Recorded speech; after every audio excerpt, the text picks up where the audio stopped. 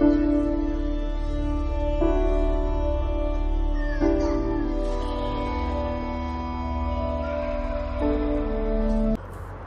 hello everybody, it's just another video about the Marxist takeover of our national game. They're still bending the knee. Well, actually, I've been glad to see that some teams aren't taking the knee, but some are. And we're going to talk about one of them teams. One of them's my team. The origins of this taking the knee, this Black Lives Matter organisation who started it, and make no mistake, taking the knee is to the Black Lives Matter organisation. Now, this is an organisation that originates from the United States of America. They openly say they are a Marxist political organisation. They want to end British, all traces of British history, British culture, British monarchy. They really hate Britain. They want rid of law and order. They want to defund the police, etc. And it's funded by George Soros and the Clinton Foundation. So, yeah, them people aren't black. Now, of course, this summer it came out that it was a big scam. Yet they're still taking the knee in the English Football League. Let's take a look at a couple of clips. Well, actually, I've got one clip that I'm going to play now. That was Rochdale versus Gillingham. And that was the first away match this season. There's only been 3 league games so far, and Rochdale's bent the knee like globalist shills in every single game. And Gillingham away, they didn't take the knee. So I'll play that clip now.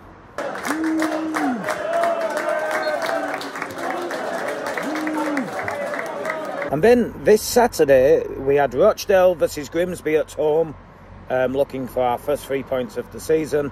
And thanks to a Rochdale fan who did a vlog, uploaded it to YouTube on the match. He included the footage of the taking of the knee, the bending of the knee before kickoff. And just like against Gillingham, it was the referee blowing the whistle. The referee bent down to take his knee. The whole Rochdale team took the knee, but Grimsby Town didn't take the knee. So it seems this season there's being a clear 2 fingers being stuck up in League 2. By football teams refusing to take the knee, apart from Rochdale. Now, Rochdale, yes, my team, I don't know why they aren't refusing to take the knee. I don't know why there's more uproar in the stadium against this, because it is a political organisation. It's an anti-white organisation. Some would argue it's a terrorist organisation, because if you was looking at all the videos on the Summer of Rampage by Black Lives Matter, you saw the most alarming videos had to be said it was in America, but you also saw it was actually mainstream media championing these thugs rioting throughout our capital city centre, spraying racist on our war memorials. There was Winston Churchill statue that was defaced, and there was even the cenotaph where one little rapscallion jumped up on the cenotaph and took a lighter to burn the Union flag. And let's not forget what happened in Bristol, the removal, the criminal behaviour in Bristol, where the police just sat back and watched. The removal of the statue of Sir Edward Colston by a bunch of raving loony left Marxists. And yeah, the police was just quite happy to stand back and allow that to happen. That's all in their manifesto, the destruction of British history, British culture, and British monarchy. anything to do with Britain, they want, these Black Lives Matter want to destroy it. That is quite obvious to most now. And then I've got some clips coming up, because a lot of people have been sacked from their jobs just for criticising the Black Lives Matter movement, BLM, which really should be renamed British Loathing Marxists. We've had a lot of people lose their job just by criticising them, including ex-footballer Matthew Le Tissier. Let's have a listen. Let's have a listen to see how he lost his job. The whole thing about I don't want to speak out because I might lose my job. Well, actually, I found that my life has improved because I lost my job. I don't think I've made myself particularly popular with my stance on not wearing a Black Lives Matter badge. So why didn't you wear a Black Lives Matter badge? Well, I actually did wear it for one show. We were told we pretty much had to wear it, otherwise, you know, it wouldn't be very good for us if we didn't. And we were told that about a minute before we were due to go on air. And I wasn't particularly enamoured with what I saw. And I didn't agree with what they stood for. So there we go, Matthew Le Tissier, you legend. You are proof to many of us who grew up in the 90s, 80s and 90s. You are proof that not all of our ex-legends are jellyfish, like the likes of Gary Lineker and Gary Neville as well. He's another woke. Or let's not forget Gareth Southgate, of course, who's been rewarded with the top job in English football. These are all woke jellyfish, but Matthew Le Tissier, he's awake. He didn't support Black Lives Matter, and simply because he said in that interview he actually wore the Black Lives Matter lapel on one show, and then he said to the producers that no, I'm not wearing this again, I don't agree with it. And he actually said in the full interview, he actually said he would wear any stand up to racism badges, but he won't wear the Black Lives Matter emblem because he doesn't agree what they stand for. You heard it yourself. And yeah, Sky Sports proved to be not a very nice company to work for, because they sacked him. But yeah, Matthew Le Tissier, he's quite relieved to be out of that job, because he doesn't want to work for the woke. He certainly would not be partaking in this knee-bending bullshit. Now let's have a look at another video, because of course the mainstream media have jumped on this. It's a globalist organisation. It's there to divide. It's there to it's there to accelerate the anti-white rhetoric that the mainstream media and the globalists are inflicting. We all know the indoctrination at school. They're basically teaching them, if you're born white, you're born evil. You need to replan your mind. And yeah, parents need to be awake to that. Ask if you can't homeschooling your children would be the best solution. If you can't homeschool them, most people can't homeschool the kids, but you can always just ask your children every single day what they've been taught at school. And if they're getting taught any anti-white nonsense, put them straight. Tell them that their teachers are talking bullshit. And yeah. Make it as hard as possible for them to indoctrinate your kids, because they are doing it at every level now. Now the next video I'm going to show in June this year, it came out actually about the Black Lives Matter movement just being one big grift. A grift. Everybody donated money to them from all over the world. It went in the big pockets, of course, of George Soros and the Clinton Foundation, but they've seemed to have evaded, as you would think. They've evaded being any rap, but any of the they seem to have got away with any of the response to this clearly being a grift, a scam, and it's scammed hundreds of thousands, probably millions. It'll be millions worldwide that have been scammed out of money, and it went to a handful of people. The original activists from the original Black Lives Matter, which was in America and Canada, and these people didn't have a pot to piss in. Now they're running around with 7 mansions each. That's where your money's gone.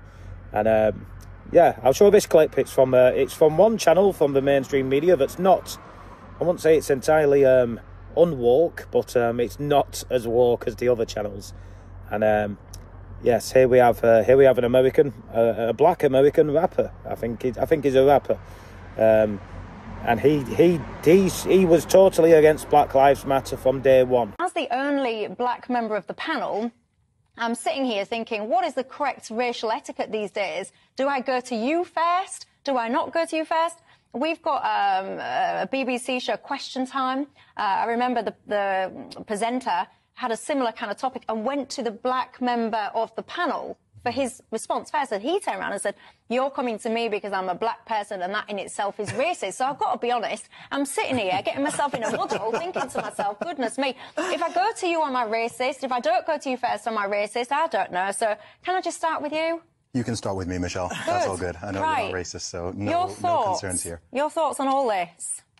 Well, I feel vindicated because 2 years ago I said that this organization was a disingenuous scam, and it has proven itself to be a disingenuous scam. Yeah. The Black Lives Matter organization, this foundation in the USA, is a grift. They have received millions upon millions of dollars, I believe over $100 million, I think just in 2020, it was close to 100 million. So this organization has been capitalizing off of unfortunate deaths and tragedies and guilt-tripping people to send them lots of money and donations, which I believe most people think is going to go to a good cause. And instead, they are paying themselves 6- and 7-figure salaries. They're flying around in private jets. They bought a $6 million mansion. They've got over, what was it? It's written here. They have, I think, they invested $32 million in stocks in 2020 with donation money. So this is an outright scam. So when we talk about Black Lives Matter, it's important to note that this is a semantically overloaded phrase, intentionally. It refers to at least 3 different things. There is the statement, the basic phrase, Black Lives Matter. Mm-hmm. Everybody agrees, every decent human being around the world, across the political spectrum, agrees that Black Lives Matter because all human lives matter and should be treated with respect and dignity. Mm-hmm. Number 2 is the organization or organizations. I think in the USA, this one we're referring to is the primary Black Lives Matter organization. And a lot of people don't know that there is an organization with founders, with people who are receiving the money. It's a nonprofit, and they've been raking it in. They've been raking in the money over the past few years. And as we've seen here, they have been spending it on enriching themselves. And it's essentially money laundering. I think what they've done here is most likely illegal. Yeah, so I have to say that they would say in their own defense that they've not done anything wrong. Well, I mean, anyone can look at these articles, and I'm not going to, these numbers here. Paid the baby father $970,000 for creative services, paid the brother the $840,000 for security. Fellow director got $2.1 million. This is all just in 1 year. So there we have it, and well done to that man for speaking out against Black Lives Matter from day one. Now to the white progressive liberals, they'll be scratching their heads going, oh, that can't be right. A black man speaking out against Black Lives Matter. If you speak out against Black Lives Matter, then that makes you a racist. But he's black. But yes, there's I see you in the stands at Rochdale. There's a small minority that applaud this knee bending, which the other teams have clearly ignored. They don't do it anymore. Rochdale are the ones still doing it. There's a small minority who applaud. There's a few that boo. I suppose the same sort of minority boo, with myself included. And the majority just stand there doing nothing. Now, I imagine that the majority standing there doing nothing will be thinking they want to boo it, but they're thinking of political correctness. They're thinking, oh, I can't boo that because people will think I'm a racist. Now, it's time for them fans, it's time to go a pair of balls. And for the ones who applaud it, you really shouldn't be applauding it. Imagine what your ancestors would think. Ancestors in World War II that fought and died. Could you imagine if a soldier in World War II had a dream, and he dreamt that after Britain wins after the World War II is won, he had a dream that the future in 2022 is going to involve the indoctrination of children at school, teaching them about white guilt. Students in Scotland will have to sign a contract to say that they accept their white guilt and they know that they was born evil because they are white. And that happened in one university in Scotland. Could you imagine if they dreamed about Black Lives Matter terracing around the capital and being racist on the statue of Winston Churchill, putting a lighter to the Union flag on the cenotaph, among many other things, like pulling down the statue of Edward Colston in Bristol, and then they dream that the team who are bottom of the bottom tier of English football, Rochdale, fielded only one white person out of the starting 11, because that's what happened on Tuesday. Last Tuesday against Burton Albion, Rochdale only fielded one person. Could you imagine if that happened? They'd wake up in a cold sweat, I would imagine. Before they've come round, they're thinking, shit, I need to down tools. If we win, it's going to be really bad in 2022. We need to down tools. We need to lose this war. That's what they'd be thinking. But then they'd come round and think, that's not going to happen. That won't happen. Don't be silly. But it has happened. And your ancestors would be disgusted that you are applauding or not booing the bending of the knee to a Marxist ideology. Because remember, Marxism is not far away from communism. And Stalin was a communist. Our